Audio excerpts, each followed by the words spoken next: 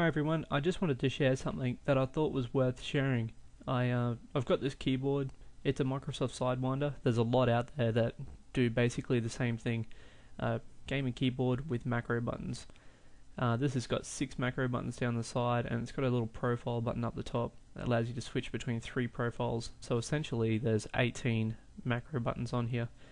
It just hit me yesterday, why not use these macro buttons to store everyday key sequences that I would use while programming.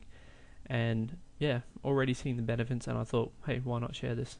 Anyway, here's an example. So I've got my Swordfish application open, and I'm going to write up a quick template for a program. Yeah, I hit one button and off it goes. So I'm ready to go. I didn't have to manually type any of that out. One button did it all. Other things as well, like subroutines or functions.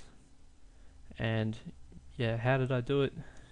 You can go through and manually on the keyboard, you can press the manual button there and go through and record your macro. The problem with that is it records the amount of time in between each key press. If you go into the settings itself, I can go to a macro and I can hit assign a macro, and here they are. So I can actually control the whole macro itself and the time frame in between each key and reduce it right down. So if I make a new one, I'm going to call this while true, and in here I'm going to create a while true wend loop, which is something you would use all the time in Swordfish.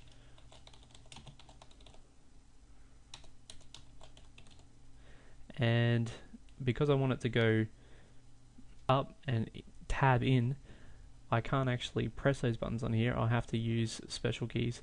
So I'm going to press the up arrow, or select the up arrow, and then I want to hit the home button. So you have to think like what you would actually press in real life, and hit tab. So here's my whole key sequence, and every single little time delay in between is at the 10 milliseconds. I don't think I can set it for anything less. It won't let me. And if I go back to Swordfish now and hit the function key, which was function key 6, there you go, a while true loop. It's as easy as that. You can replicate it for as many things as you like.